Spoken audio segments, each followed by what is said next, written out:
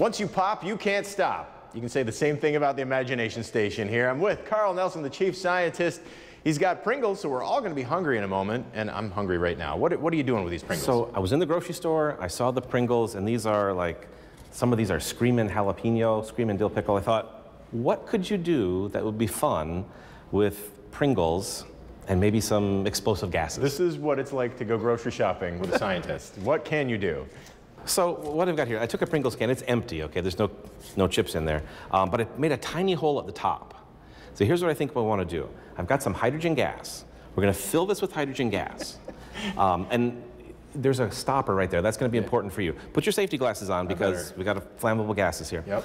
I'm going to fill this with gas. You're going to put that thing on top. We're going to put it on top of here, and then I'll tell you what happens when we get to that point. You're going to tell me what happens I'll tell after you. it happens. After it happens, yeah. Excellent. So let's go ahead and do this. So I've got my gas here. What I want to do is make sure that I fill this up with all hydrogen. Hydrogen is lighter than air, so some of it's going to flow out the top.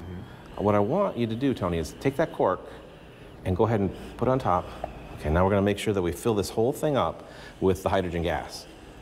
So you had to let it out a little bit. I wanted to let the oxygen out so we have a pure hydrogen atmosphere inside there, which I think we do because we used up the whole balloon. Okay. Okay, so now, very carefully, we're just going to set this on top of the chips. It's the jalapeno Hindenburg. Well, I don't know. We're gonna find out. You really here. don't know? We're doing this as the first time?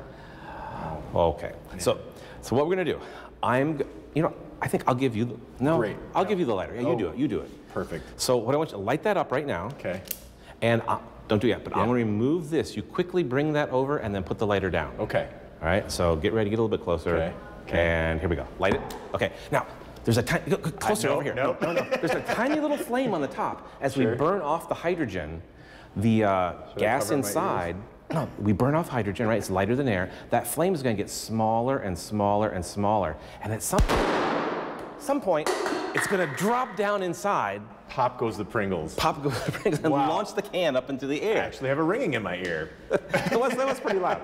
So, should we try that again? No. Now that you know what to expect. Come on, let's do it. Here, I'm going to hold this. And so what's really cool there is that the hydrogen gas, which is lighter than air, begins to flow upward. And as it exits the container, grab a stopper over here. We're going to do the same deal. Now, my question is, do the chips have anything to do with this? They do, yeah. Oh, okay, so stop her. Okay, so we're going to get the hydrogen in there. What the chips are actually doing is they're providing a smaller opening at the bottom of the can so that the can travels higher. They're the popper blocker.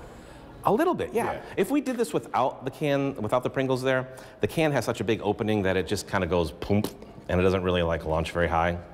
So, the other challenge could be, can Tony Geftos capture the Screamin' Pringles can in the air? No, he can't. I'll try that. Maybe on the way down, but I'm going to cover my ears this time. You light it up. Okay. And bring it over. Yeah. And, okay. Again, hydrogen gas lighter than air flowing out of the can. Okay. As that hydrogen gas leaves, oxygen flows in through the bottom. When we have such a little bit of hydrogen in the top that the flame drops down inside, we get a combustible mixture inside the can, which launches the can up in the air. I got it. All right. Nice. I'm not the only one. There are people behind the camera that are holding their ears closed as well. It's pretty loud. So what have we learned here? You can find science anywhere. You can find science in a can of Pringles, especially if you combine an explosive gas with it. Yeah. I do probably have to say don't try this at home. Right, let's say that, but can you eat these? Are they? Sure, go ahead, give it a try. Well, all right, then we're going to eat some Pringles and keep popping these. If you want to come down to the Imagination Station and watch a trained professional experiment with Pringles, then you can certainly do so. Today is the day. Bring a kid down with you. That kid gets in free with a paid adult admission as long as one of you or both live in Lucas County. Exactly. Thanks very much, Carl. That's how you imagine it.